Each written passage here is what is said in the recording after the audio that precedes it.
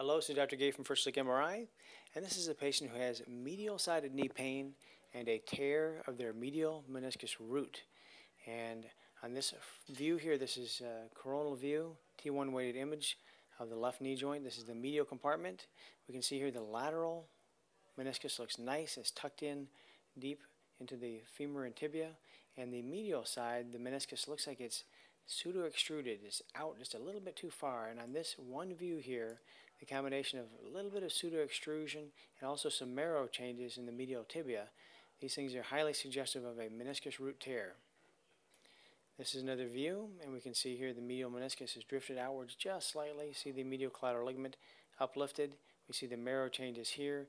Again, when you see the combination of pseudo-extrusion and some reactive marrow edema from increased stress, think about a meniscus root. So we go towards the back, and we look right where the meniscus should attach. Here's the posterior horn, and where it attaches is ill-defined.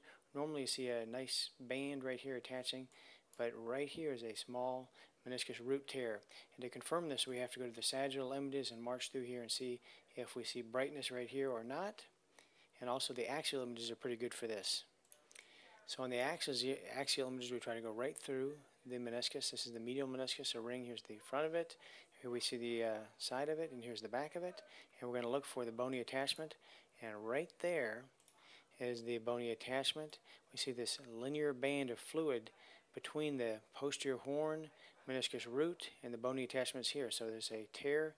It's pulled back just a millimeter or two, and fluid is at the site of tear. And this is one last sequence here.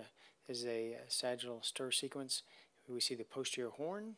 We're going to go medially towards the root. We're getting close to the root.